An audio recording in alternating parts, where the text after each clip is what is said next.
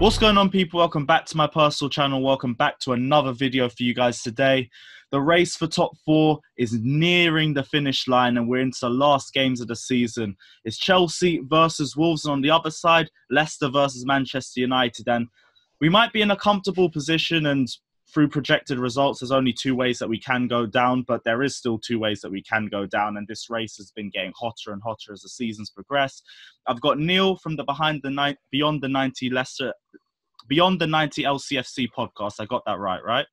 Yeah, perfect. That's correct. Yeah. Saeed from United Central as well. Big up you guys. First off, is there anything you guys want to say before we start this video? Well, Saeed, you go first, man. Nervous. That's all I got to say. I'm nervous. Yeah, sounds like it for both of us. You guys have a much bigger game, both of you, than we do, though. It's whoever wins.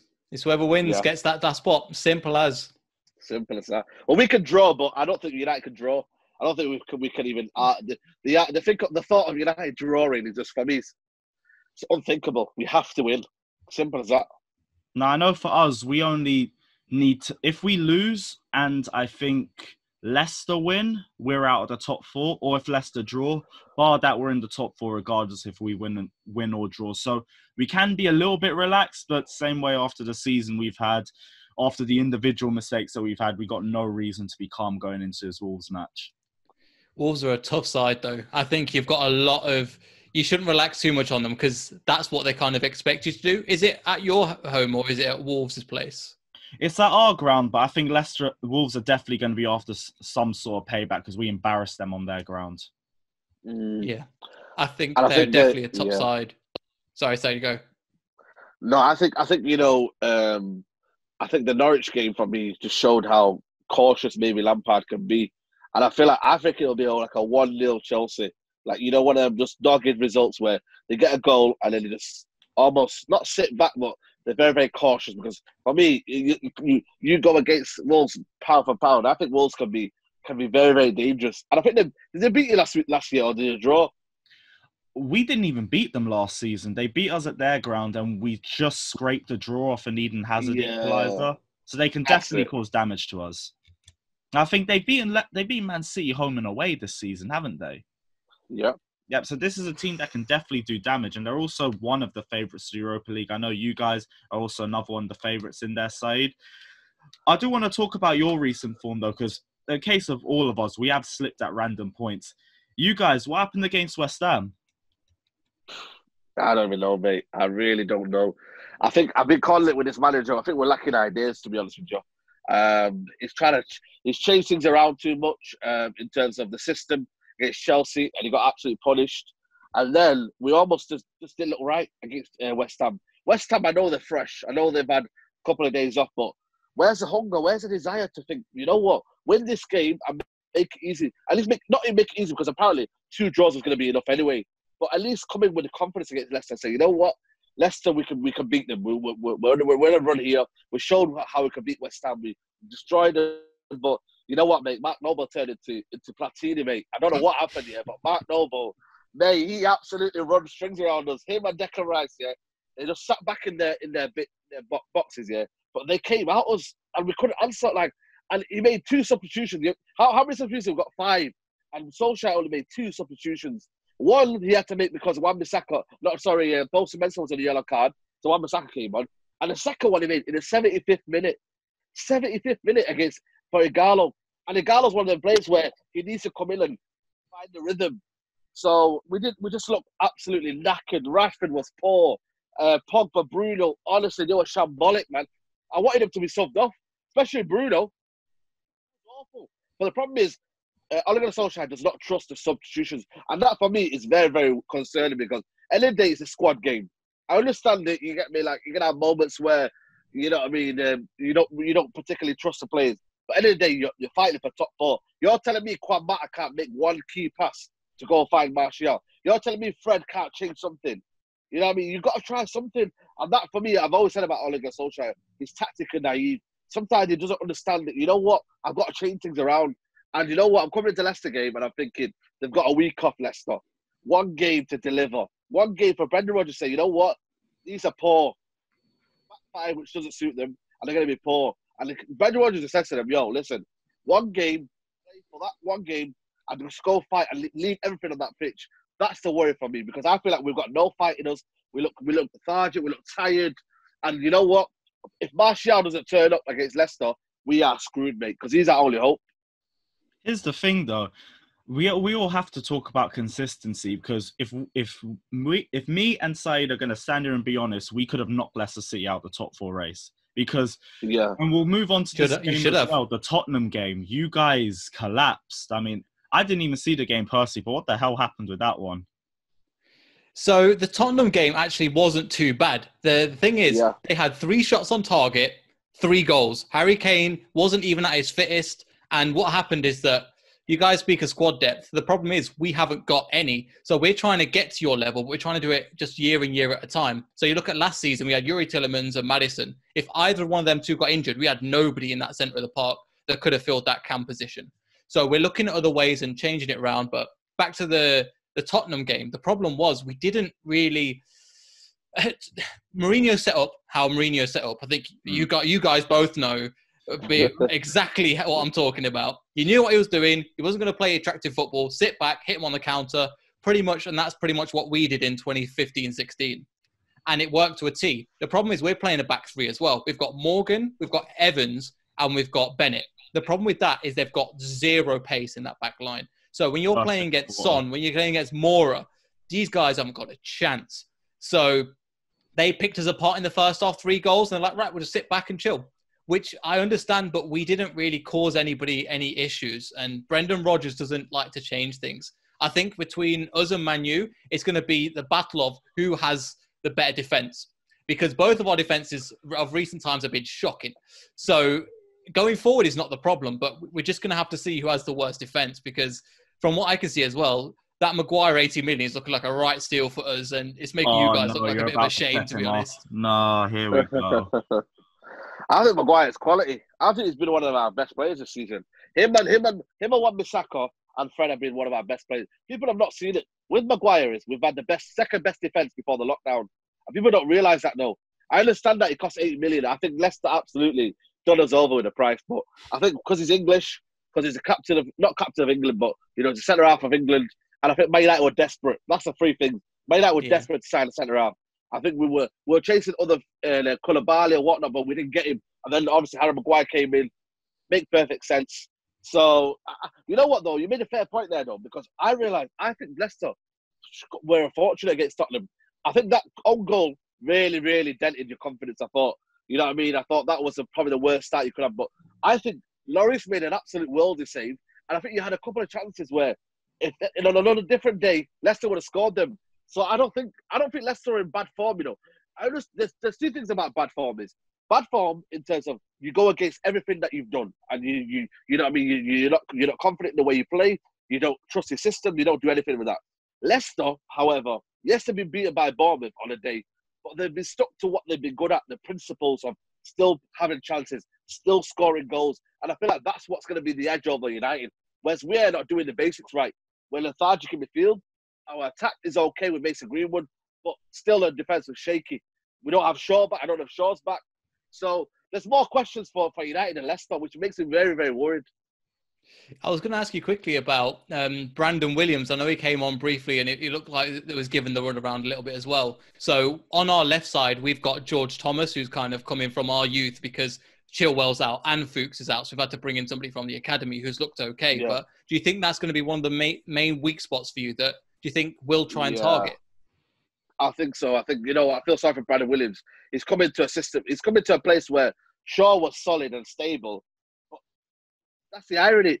Shaw was playing badly at the start of the season. And then we brought in Brandon Williams. Brandon Williams has a few bad games. Shaw becomes better. So I don't think in terms of Brandon, I just feel sorry for him because now he's coming. He got a concussion and he's not recovered since. Like, he's not really been the same. And I feel like maybe, but then again, we might not play that system. We might play in the back 5 and then Rashford could cause problems to Thomas in terms of the two Martial and Rashford. If they play up top, they could cause problems in terms of the wing backs pushing them back. So I don't know. It all depends on our system. If our system is to help Brandon Williams, then he's better. But if it's a system where it doesn't help him, and then we got behind, then I'm worried about Jamie Vardy. I think, you know what? I think Jamie Vardy's going to be okay because, what's it called? Maguire knows how to play against him. Bearing in mind they're in the same team, they've trained each other for a couple of years now.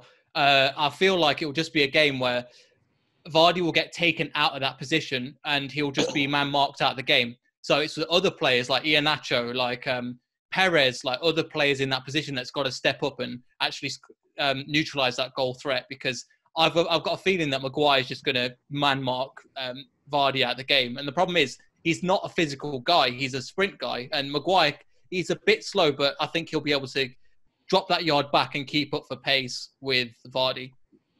Yeah. What do you feel about, because there was something I wanted to run by, and I think we spoke about it a little bit in the Cup game as well about a few weeks ago. Brendan Rodgers, and I've noticed a lot of Liverpool fans saying previously that they're noticing the same sort of similarity between your Leicester side and the Liverpool 13-14 side, that I don't want to say bottled it, but the form's just taken a gradual dip throughout the season. The only want to say that is because you guys were so far ahead of us at one point, and even further ahead of Manchester United. And we were far ahead from United as well, so we've kind of bowled it a little bit too. And competition's just been poor throughout the whole season. It's been the worst top four ever. And that's topped last season, which took real effort to do that. But do you think it's a case of Brendan Rodgers, or do you think it's more inexperience with the Leicester side? So, coming into this season before lockdown, we were 14 points clear of the Champions League. You would have thought with 10 games to go, we could have just eased it out, got a couple of results, but no. Leicester find a way of losing to Bournemouth, find a way of getting draws at home, a 0-0 draw with a penalty save. And you're so penalty save against us, against Brighton and stuff like that. I think a couple of problems as well is that we've got a load of injuries that's not helped us out. So Ricardo Pereira for us has been one of our best players this year. He's been absolutely sensational going forward and defensively as well. So we've lost him. We've lost Chilwell, Maddison, Soyuncu. He's got a red card, so he's not available for the rest of the season. Fuchs and Albrighton. Now, the problem is with that squad is that when you've got all these injuries, we haven't got the backup to really play forward and attack. And it's a combination of everything. So I think the injuries haven't helped. The Brendan Rodgers, we had a couple of Liverpool fans on our channel as well, and they were saying exactly what you were saying. This reminds me of the time that they pretty much bottled the season. And again, it's just reminiscing that he hasn't learned his lessons. So we'll have to see, because things seem to pick up from Sheffield, and then they kind of dropped off again. And it's a weird one because you can't predict what's going to happen. They could turn up, but they also could be abysmal like they were against Bournemouth, or abysmal like they were against Brighton. So it's all to play for. Even against Chelsea, we weren't too bad, but in no way did we really punish you guys or actually challenge in that position to really go on and win the match, because it was only 1-0 and it was like, it could have been done. It could have gone either way. The one thing I do want to ask you, and I say it all depends on the last match as well, but depending on the last match, would you keep Brendan Rodgers, or would you think to progress further as a club, you need to look for a new manager? So this is a bit of an exclusive. We'll give you this to your channel. So apparently, from what people that have been reported on, Brendan Rodgers first bought a house last year when he moved in. Since about a couple of months ago, they've actually sold that house and started renting somewhere else. So Brendan Rodgers is not the long-term solution for us. He signed a 5-year deal, but I think his idea is he left England with a bit of a joke with what happened with the whole Liverpool thing. Went to Celtic and then realised it's a bit of a one-team league. Came back to the Premier League and he's got, right, I want to rebuild my reputation. So this is a great club. We've got young talent. We've got a squad. We've got a decent enough squad that's young. We've got owners that will back the manager. So, but he thinks, I think, he'll want to go on to the next level and take his game somewhere else. So I don't think he sees himself as the future of Leicester. I would still keep him, because you've got players like Maddison and Chilwell that will develop and thrive like they have done. Like players like Iheanacho that maybe have got like 5 goals, have doubled that, and like doubled the amount of assists just in one season. Players like Demarai Gray that aren't the best players, but they've chipped in with vital goals at vital times. And like, for example, I think Iheanacho has a better goal-to-minute ratio than Jamie Vardy this season, which has been really, really useful for us, because we've been so reliant on Jamie Vardy to score before this. So other than that, he is I want to keep him for one more season, see how he does. But between us, I doubt that he's going to be here that much longer, because I think he's a manager that always wants the next best thing for him. But potentially, definitely, because of what's happened this season, I don't know if anybody's going to give him that option. Because if you look at even a team like Everton, or you look at a team like Tottenham, they've secured good quality managers that are actually better than Rodgers, and that have been found out tactically better than Rodgers as well. That is actually a really surprising thing that you said about him. Do you know where he's rented out a house? Because that would probably make it more of a guess to where he might be going next. No. He's renting in Leicester still. Oh, so he's gone? Yeah, he's not renting anywhere else, but he is still in Leicestershire. But it's showing that if he's selling his house and then moving into a rental property, it shows you that you're not necessarily going to stay here for the long term. But we kind of, as Leicester fans, we were kind of knowing that coming in, because to go from Claude Puel to Brendan Rodgers was a completely different style of football, and something that we've really enjoyed. But yeah, just come back to your point, the fact that it's dropped off a cliff is it's kind of reminiscent. So it's the same process that's happening again and again, unfortunately. Okay, cool. I'm going to throw this to Saeed now, because I want to talk about United for a little bit. So halfway through the season, it didn't look like you were going to be anywhere near a top 4 race, but you guys have had a brilliant second half to the season. Bar the obvious signing of Bruno Fernandes, what do you think has been a key point for you guys developing in the coming months of the season? I think obviously the lockdown has helped, you know what I mean? I thought we were doing brilliant before the lockdown, and I almost thought, did Ole Gunnar Solskjaer need that? But obviously it's happened, you know what I mean? And you know what I mean, it's been a kind of an unfortunate circumstances. But I thought, you know what? I thought when we came back from lockdown, I thought Tottenham's going to be a tough game. And can we claw the points back of Leicester? I just thought, is it too much? Is Chelsea going to be that inconsistent to you know what I mean, get away with us? Because I thought, how many points were we ahead of us from the start of season? 5, was it? From the start of the season? Starting the lockdown, sorry. Restart. Yeah, I think it might have been less, because you guys, I was actually really worried about you guys before lockdown, because we were in shaky form and you were just climbing. Yeah, I think it was 5. So I thought, could United climb back, especially against playing Tottenham? But after that, mate, we just went into absolutely serial killer mode. Like, we just kept destroying teams, you know what I mean? Sheffield United, then it was, what's it called? Aston Villa, Brighton. We just kept destroying teams. But then I seen Southampton where things started to change. And then we almost like got a bit tired, same 11 all the time. And then it became a case of that second half for me was shambolic, what Ole Gunnar Solskjaer did. The way he just almost threw the towel and said, you know what, Southampton, you're not going to score, basically. And I thought that was a bit naive to think that Southampton, they played better than us. And then it creeped into every single game afterwards. It creeped into the game against Aston Villa, where we were lethargic. And then obviously Chelsea. That was for me the worst game ever, man. We never looked like we were in the game. And then obviously West Ham, we just looked lethargic. People are saying, oh, there's Harry Maguire said, oh, would you have bit my hand off if you were in this position, start season? You know what, mate? No, because I would have thought a club of Man United stature would have been at least comfortable in top 4. You know what I mean? I hate that old saying of, would you have taken this? But sometimes you've got to make football easier. This has been the worst top 4 ever. Absolutely. For me, worse than last season. The amount of time we bottled it. Like, Man United are bottling it at home to Southampton, to West Ham. Like, seriously, man. 2 games that you should think we should win. But I've always said, if we didn't make top 4 this season, it's not because of this restart. It's because of before January, we lost to Burnley, lost to Brighton, lost to Watford, who had more managers than wins. Can you believe we lost to Watford 2-0? You know what I mean? We lost to, what's it called? So many draws. Everton at home, Aston Villa at home. And I just thought to myself, I said it in January, did we deserve top 4? But football's the old saying, you take it when you give. And I think I'm just not confident with this last game. And I think the form suggests that maybe we're doing okay, and we're still unbeaten. We are still unbeaten. The problem is, one game, can Man United deliver? My worry is just Leicester with Vardy, the pacing behind, in the actual, would they go for 3-5-2?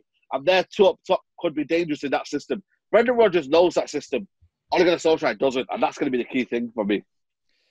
I agree with you to a certain extent, but the problem is our backline is not pacey. So I think Rashford, Greenwood, and stuff like that are going to have a right field day if we play the same formation, the same tactics that we did against Tottenham. You guys are going to be licking your lips. But the problem is though with that formation though is he's probably gonna pick Martial and Rashford, and then you won't see Greenwood. He'll play a 3-5-2. I called it in a United team. I think we should play a diamond against Leicester. I really do. I think maybe use our attacking pace up top and then maybe cause damage down there. I think we would get the forward midfield, we maybe can control midfield. Because I feel like Timberlands and Ndidi, it's a different kettle of fish for me. I know you haven't got Madison. I know you know what I mean. You're a bit light in that midfield, but I think Timberlands and Ndidi will control that midfield. Will at least press Pogba, press Matic, who's very very slow on the ball. I don't know. I'm trying to be confident. I still think we're going to win 2-1. I feel like there's certain moments with Man United where Leicester can capitalise on, and if that happens, then boy.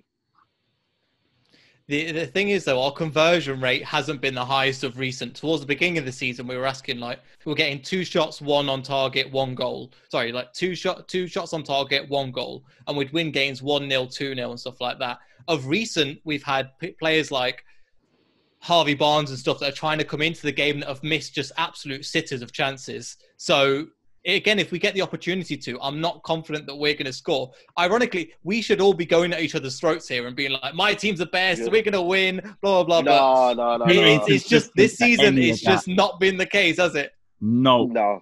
And the one thing I wanted to say, Said, I love that mentality you got there, that you're not taking any of this average BS, and that's the same thing that half of course down here at Chelsea. That's the problem. I think the problem is, you know what I mean. You can be confident, and I think you can believe in your team, believe in your manager. But I always say you got to be realistic in terms of where Man United should be.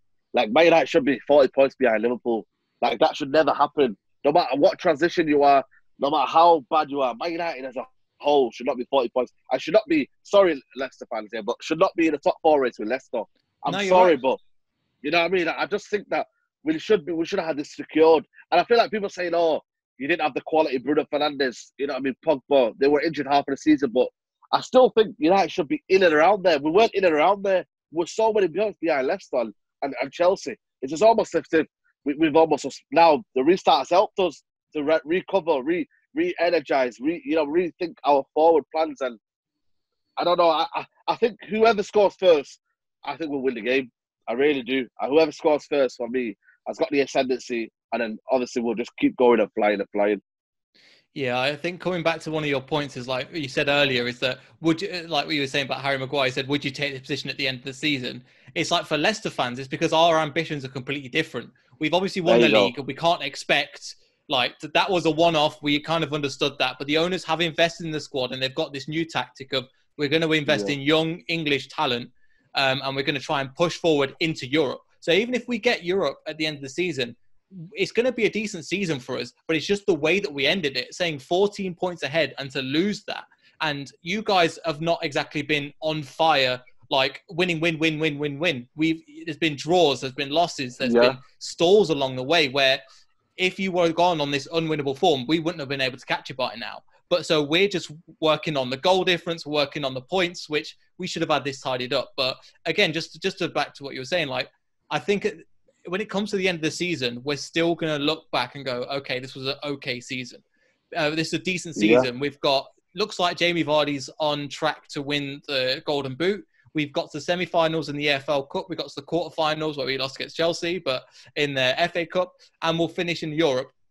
That'll be a decent season for any Leicester player, but it's just the manner in which we've gone about losing. So it seems like we were in a decent position around Christmas time where we were like 2 or 3 points or like 4 points off Liverpool, and they just wrecked us at our own ground. And that kind of is where the spiraling, not spiraling out of control, but the downfall began, because we were in such a great position. It even looked like Man City weren't going to catch us. But I think the naivety of the young squad and a young manager that kind of let the players get carried away has kind of got to the fans' heads a little bit as well. And that was part of the issue that's led to the downfall, that we thought we could catch a team like Liverpool that have got that strength and depth. And we really haven't, to the point now where we are recruiting for our under-23s into the first team in order to get Champions League football.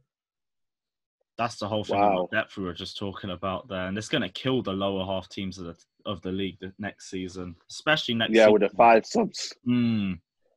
That's going to be damaging. It's going to make the top 6, the traditional top six, because there are teams like, I'd say Everton are going to be challenging next season, like for European positions. There's going to be teams like Sheffield, Sheffield United, Wolves are going to definitely be in there again. This is just going to secure the traditional top six as the traditional top six, and that's my issue, because as a kind of that, not top six but the next bracket down, I feel like this is what the Premier League kind of needs. A team like Wolves, where a Man City can come to them and go, I'm not sure about this, where we all saw a couple of years ago when it was like Man City were winning game after game and it just became repetitive and boring. So I kind of want teams like Leicester and stuff to kind of step up their game and hopefully they can invest. But like, for example, our owners are Thai owners that have investment in duty free. I can imagine after COVID, we've like got major losses and stuff like that. So we're not going to be investing like you guys are. So it's going to make that gap wider in that top six, like a more traditional top six, like probably it might be even a top four or a top six that will kind of sort itself out by March or February. Jeez. Here's the thing. I think we should already be having a conversation about the top six, because I think 2 or 3 of those clubs shouldn't even be in there anyway. So it's a shame if this thing's actually just going to preserve them in it, because let's be real, some top 6 clubs are declining. Some clubs who aren't seen as top 6 are going up higher. Like, if I'm being honest, after Spurs should drop out, Leicester and Wolves, I think, are close to coming up now. But if that's just going to bring back the traditional top 6, I think that's just a little bit disappointing. But before I wrap this up, I do just want to ask you guys both score predictions and top 4 predictions. I can't do that. I can't do that. No one's saying be confident and say, oh, we're going to win 4-0 and finish third. Nah, none of that. But honesty. I really don't These are the ones that get you shot down on Twitter, isn't it? No, but you don't want to answer it. You don't have to answer it. I'll put my neck out and say we'll win 2-1, and it'll be us and Chelsea that'll go through. Okay, I like that. Me personally, I'd rather take that as well. Saeed, you? You know what? I've always backed my team, but I think 2-1 United. And I think... No. Yeah, 2-1 United. But then again, have you noticed if Man United and Leicester were to draw and Chelsea lose, Chelsea are out? Yeah, if we don't win, so maybe win or draw, we're done. So maybe we need to go for a draw and just, you know what I mean? Give each other one. A Chelsea loss or something like that. Well, even if we lose, if Chelsea were to lose as well, then you're out. So maybe we need Wolves as well to help us out. So, oh yeah, you lot will definitely want Wolves to help us out, even if it's just a little bit of revenge for Sunday. But it is what it is. Guys, if you enjoyed this video, don't forget to like and subscribe to Carefree Lewis G. Also, don't forget to check out these 2 guys' channels. That's Beyondthe90lcfc. I pointed the wrong way. It's this way. And United Central down below as well. I'll leave their links down in the description below as well, and also pin down all their comments. So don't forget to check out their channel too. And we will see you guys very, very soon. Take care and up the Chelsea.